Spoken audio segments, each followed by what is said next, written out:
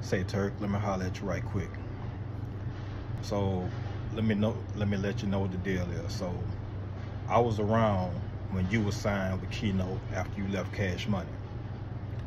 You know, my partner LaHandy that passed, you was on that album. Keynote put you on that album. Keynote was supposed to do that whole album and not Mouse. So I know, yeah.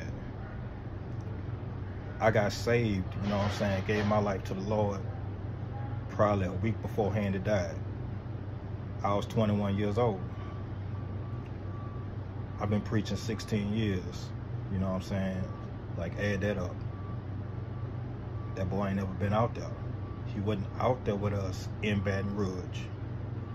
He wasn't dealing with them teens out of Dixie, out of Brookstown, Ghost Town, Gardere, Banks, Parktown.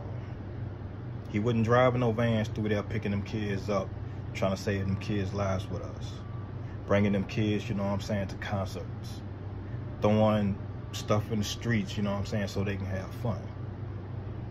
Me and my partner Trail ran a ministry, bro, and we was grabbing kids we was gonna get kids from Baker, you know what I'm saying, like, to bring them in every Friday. Every Friday, bro, I brought all kind of Christian rappers through there. And all of them got paid, all of them can vouch. I know everybody, but I don't know him.